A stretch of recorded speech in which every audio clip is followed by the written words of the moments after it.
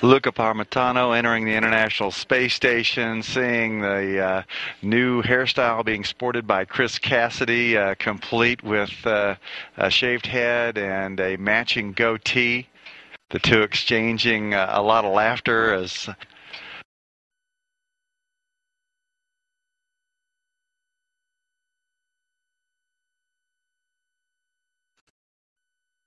as they head out of the Rassvet module and into the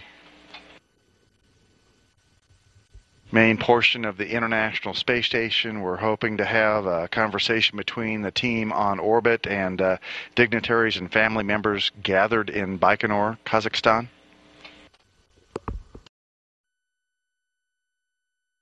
Three crew members rounding out the Expedition 36 crew to a total of 6 members after a shortened 6-hour 4-orbit rendezvous and docking with the International Space Station.